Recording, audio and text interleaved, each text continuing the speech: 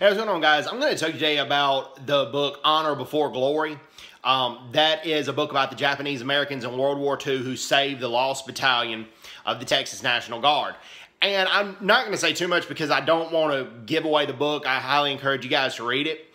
But, okay, one thing the book did note that I really like and really want to talk about is that the 100th Infantry Battalion, 442nd Regimental Combat Team were a bunch of brave soldiers, and for them to rescue the Texas National Guard, they had to sustain heavy casualties, okay? A typical Army company or a typical company in the Army is between 80 and 150 men.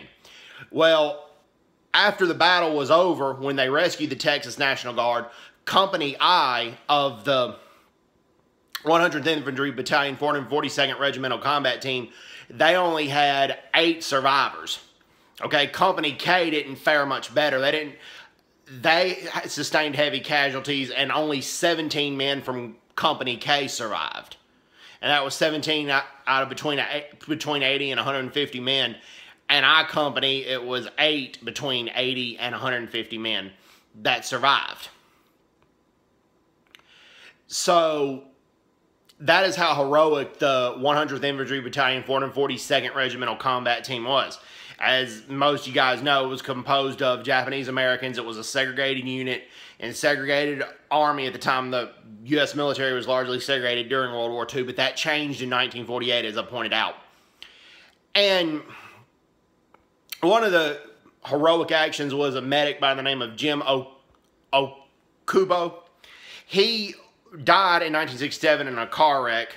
When he was in World War II, he found an American tank, and the American tank was burning. It was damaged, and it had a wounded soldier in there. He realized he couldn't treat the soldier in the tank, so he grabbed the soldier from the tank and ran about 75 yards to safety, carrying the American soldier on his shoulders. And he was awarded the Silver Star in World War II, but he was posthumously awarded the Medal of Honor in 2000, the Congressional Medal of Honor. And it shouldn't have been the Silver Star to begin with. It should have been the Medal of Honor. And the book talks about that. Yes, his race was largely the reason why he didn't get the Medal of Honor in the first place, but it was corrected. And that's why I love this country. It was a corrected injustice, and the injustice was corrected. And it does discuss the actions of Sadao Minomori. If I mispronounced the gentleman's name, I apologize. He was the only one that initially won the Congressional Medal of Honor. And he won it during World War II. But eventually, 27 Japanese Americans from the 100th Infantry Battalion, 442nd Regimental Combat Team were awarded the Congressional Medal of Honor. So like I said, I highly encourage people to read the book. One of the engagements, it talks about a guy named Kenji Takubo.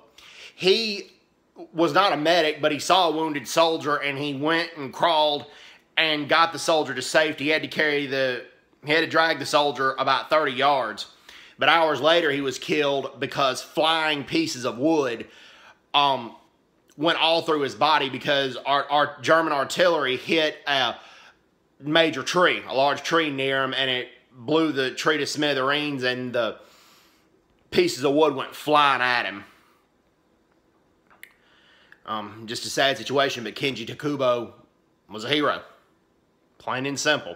So again, I highly encourage people to read this book. Anyways, hope everyone's doing well. Take care. God bless them. Bye-bye. Bye-bye.